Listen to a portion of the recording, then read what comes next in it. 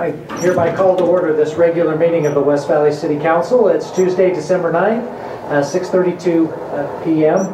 By way of roll call, we'll note that Councilmember Lang is asked to be excused tonight, as well as Mayor Bigelow, and we'll expect them to see them at a future council meeting, but for tonight they will be excused, and the five of us will take up the city's business, along with Acting City Manager Paul Isaac and City Recorder Sherry McKendrick joining us on the dais.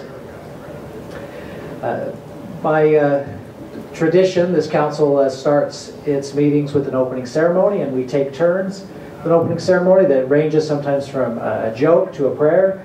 And tonight we've asked District 3 Council Member Steve Bueller to provide that opening ceremony with us and turn the time over to him. Thank you. It's District 2. Oh, District 2.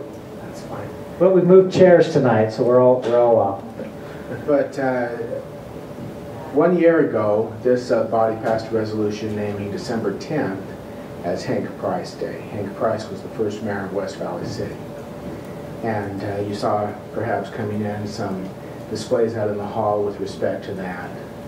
The city was incorporated in 1980 and was a week old when there was a movement to disincorporate it and another election to see if they should stay a city or be a city that only lasted a week.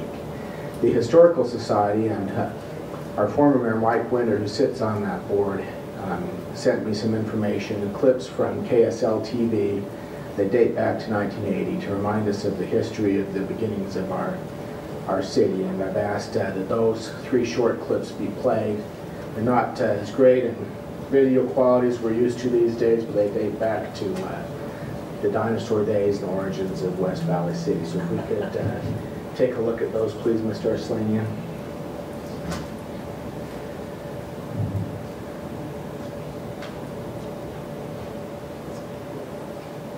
25,000 residents of Granger, Hunter, and Chesterfield are eligible to vote, and the prediction is that almost half those people will get to the polls before they close tonight.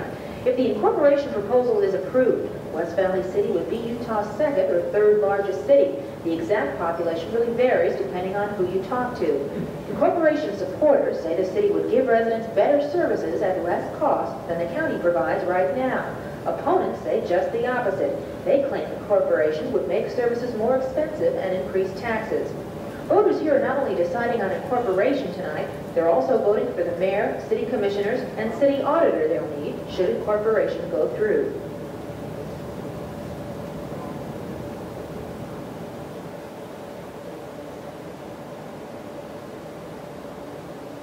Very frankly, this new city was originated in controversy, and unfortunately some of that remains unresolved. Of course, it would be inappropriate for me on this occasion to further comment upon that subject matter, except to say that if the incorporation remains a fact, and I'm sure all of you hope that it does, I urge all of the citizens of West Valley City to lay behind them their differences and to unite behind these new officials and to work for the common good. After all, that's the democratic process and has been one of the strengths of this beloved country of ours. The incorporation of a city this large is unprecedented in Utah history. West Valley has roughly 70,000 people. It also has a lot of problems. It's possible West Valley could be a city just 1 week. A disincorporation election is scheduled for July 8th, 1 week from today. West Valley officials will be in district court tomorrow asking for an injunction to stop that election. Right now, the city has no money, and a $2.8 million bank loan is being held up until after the disincorporation vote. The mayor and 2 commissioners are personally paying for the gasoline being used in the city's police cars. At this morning's swearing in, Mayor Price said the city is already $1.8 million in debt.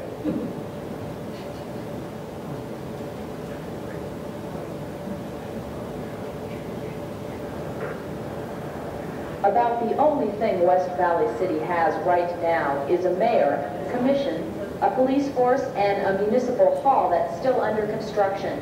It's going to take at least until the end of the year before the city gets up to full speed. At noon today, the Salt Lake County Sheriff's Office pulled 80 of its deputies out of West Valley City.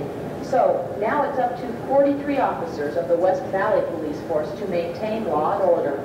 The city expects to hire 20 more officers by the end of the year. For the next 6 months, West Valley City will be buying services from Salt Lake County. West Valley City's fire protection will be the responsibility of the county fire department. Roads and streets will be repaired by county crews. Garbage pickup will still be under contract to the county, as will street lighting and snow removal. West Valley does have its own planning and zoning commission, but again, it will depend on the county for engineering help.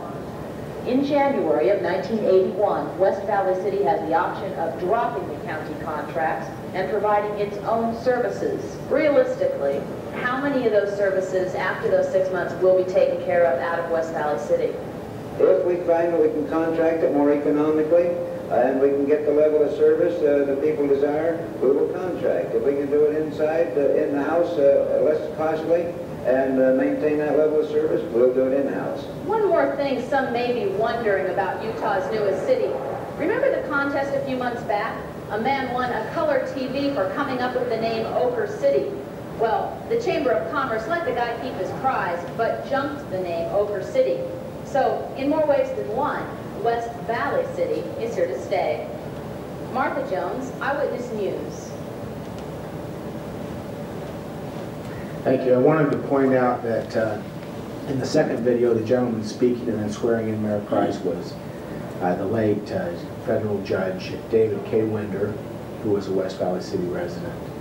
And I think the final note there, we seem to be here to stay about the business of the people, and hopefully I'm trying to do a very good job for them providing maintenance services. But I just want to take that look back at our somewhat bumpy ride we had in the beginning of our city. Thank you. Thank you, Council Member, for that. We'll now turn to item 5, which is the approval of our November 25th, 2014 regular meeting minutes. Those minutes are before you now, Council, for discussion, amendments, and approval. Mayor, I'll move for approval of the minutes. Second. We have a live motion to approve the minutes of November 25th, 2014. All in favor of approving said minutes, please say aye. Aye. Any opposed? Okay, that passes unanimously of those present. And we will move on to item 6, to where we have a very special Employee of the Month award. And we've asked at-large council member Lars Nordfeld to lead us through those ceremonies this evening. Council member. Thank you. This is a letter we received from the Public Works Department. They say, we in the Public Works Department would like to nominate Jeanette Carpenter for Employee of the Month. Jeanette is always willing to answer questions about her accounts, process budget transfers in minutes, help with budgets, and treats everyone with respect. She is very customer-oriented and is always willing to drop whatever she is in the middle of doing to help us. She explains things so we can understand them and is always cheerful and happy when working with any of us. Jeanette is very competent at what she does. The budget process can be a taxing time for us and for her, but she is always willing to help. She is always dependable. We don't know what we'd do without her help. For these reasons, we would like to nominate her. We join with the Public Works Department in congratulating Jeanette Carpenter.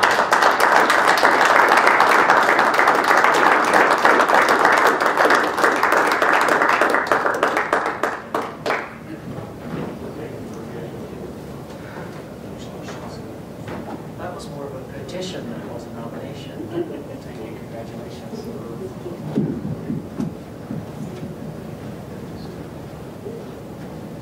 It'd be great if you would, after you shake hands, to recognize the people who are here with you, and if you'd like to say a few words.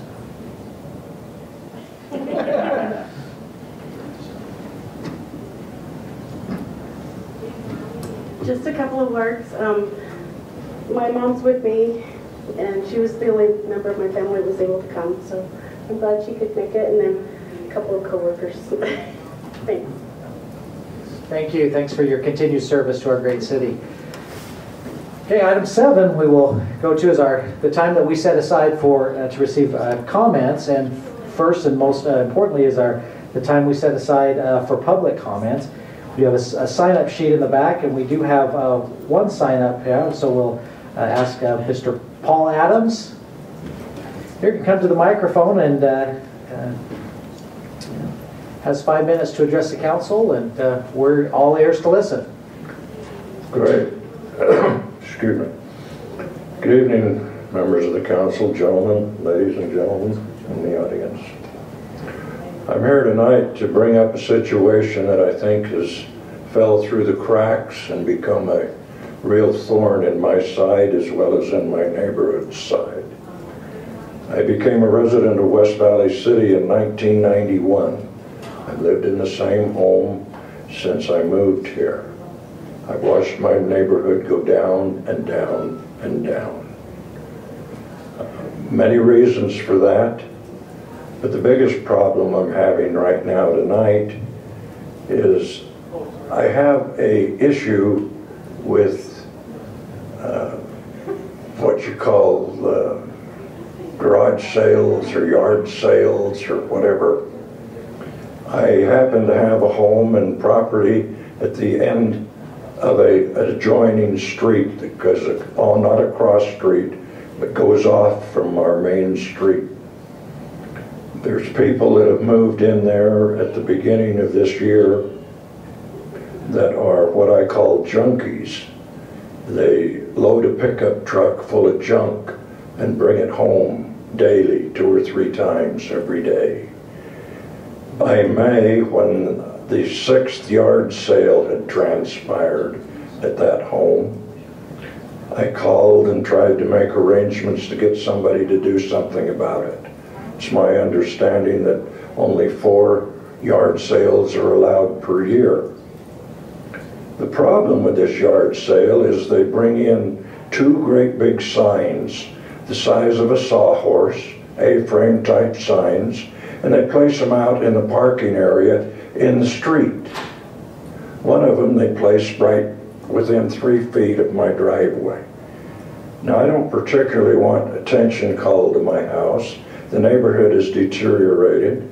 We have several drug homes in the area. We have gangbangers that are also in the area living there. And I don't particularly want my house to be poked out and set by signs saying, hello, we're having this. I don't want people looking in my yard. I feel very paranoid about this. I've had issues where people have attempted break-ins, and I've had property damage and vandalism. I don't think this is something that I need. But I find out that the police department doesn't care. They tell me, well, we do not handle anything in the way of code violations. You'll have to get with the code violation department. Now, I did this back in about May. We went for about 4 or 5 weeks with a gentleman that informed me it was impossible for him to do much because he only worked Monday through Thursday, and he only worked 10 hours a day for those 4 days. And if anything happened any other time, it's too bad. However, if I wanted to go take pictures and provide descriptions and dates and time and what have you and submit them to him, he would go over them. Well, much arguing and much cantankerous baloney transpired after that because I couldn't see exactly how that was my job to be enforcing the code. So anyway, he said, I know the landlord of the person that you're talking to. I've had many, many runs in with this gentleman. I've had him in court several times. He does this all the time, violates the law, etc. and so forth, and I will get it stopped. Okay. A meeting later on, in a couple of 3 weeks, said he'd been over there, talked to the landlord, it wouldn't happen again.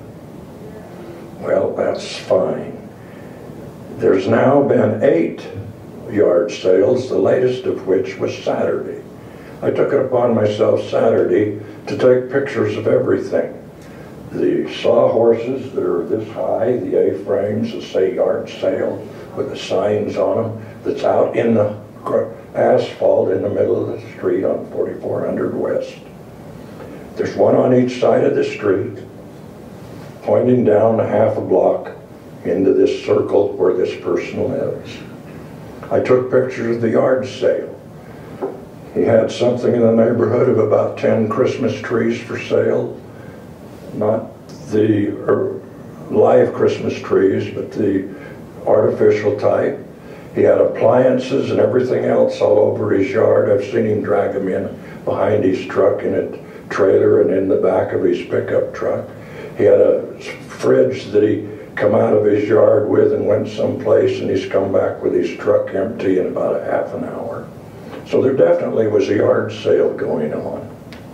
There was also one in October. About 30 seconds, Mr. Adams. Okay. My problem is going with the zoning commissioner or the code enforcement. They tell me today, well, we've added another day there. We're here Fridays, but we can't do anything unless you want to get us pictures. Now, what's up with this? My problem is, who's enforcing the law? Do we only enforce the law at certain hours of certain days? Do we let the law go to heck the rest of the time? We ignore it? We don't have any need for this? I think we've got a serious problem here. The police department will not. I've called them about the signs. They tell me it's code enforcement. Code enforcement says they do nothing with the streets. Nothing with the streets. Police department will have to take care of that. So all I'm doing is running around chasing my tail and trying to find out what kind of camera I need to satisfy this man's pictures. I need some help, gentlemen. I need some help. I'm here requesting that. Thank you very much for your time. Thank you. Anyone else came to utilize this comment period? If not, then we'll turn to the next part of the comment period and turn the time over to Acting City Manager for any comments tonight. Yes, sir. I would like to address and assure, was it Mr. Allen, or Allen is your first name? Adams. Adams. It's Paul Adams. And did we get his address? Okay. I consider your report very very logical. I can hear the frustration in your voice, and I know that sitting here with us tonight is our director of our code enforcement, and I would ask him, frankly, if you can stay, to immediately get with you so that we can get to the bottom of that and get you the help that you not only need but deserve. And Thank you. see if we can take care of that. Appreciate that very much. You bet. Okay, thank you for those comments. Any members of the council wish to comment on this or any other item? Okay, we do have a short meeting here that will run through the items, and just for clarification, we have a study meeting before each regular council meeting, 4:30 each week, where we discuss the items on our agenda for next week. And so if it appears that we moved quickly on these motor vehicle purposes, it's because we had at least a week to discuss these items and ask all of our questions, and so we're ready at this meeting for action on that. And so with that, we will ask Acting City Manager Isaac to introduce Resolution 14-189, approving the purchase of 3 F-150 trucks. Thank you, sir. And that is exactly what the resolution is asking the council to consider, is the replacement of part of our light vehicle fleet with the purchase of 3 F-150 trucks from Kengar Ford in the amount of about $90,000. Okay, council, any questions or need clarification? If not, a motion would be in order on this item of business. Move for approval of Resolution 14-189. Thank you, Mr. Vincent. Do I hear a second? Second. Okay. We have a live motion before the body to approve Resolution 14-189 and approve the purchase of these trucks. Is there any discussion to that motion? Okay, seeing none, we'll call for a vote and ask all those in favor of approval to please say aye. Aye. Any opposed? That passes unanimously of those present, and we'll turn back to Mr. Isaac for the introduction of Resolution 14-190, please. Thank you, sir. This is a resolution to purchase 10 new police sedans to be used in the patrol division of the police department, and it's It's needed because we've been fortunate enough to receive additional funding through grants to hire an additional 10 officers. And this will now, with these new vehicles, they'll be able to be used by these new officers that we're now going to be putting on board. By the way, the amount of the purchase is $281,000. And by the way, again, sir, these are all on state contract. They're all under the normal process of how we purchase vehicles. Okay. Any other questions regarding this approval to purchase 10 police cars? Not take a motion. Move for approval of resolution 14-190. Thank you, Mr. Bueller. Do I hear a second? Second. Okay, we have a live motion before the City Council to approve Resolution 14-190 and approve the purchase of 10 Ford Police Interceptors. Any discussion to that? Seeing none, we'll ask for a vote, and all those in favor, please say aye. Aye. Any opposed? That also passes unanimously of those present. Any need for executive session or any other business? Seeing none, we'll ask for a motion to adjourn. Motion to adjourn. All in favor of adjourning this meeting, say aye. Aye. Okay, this body will stand adjourned. Thank you.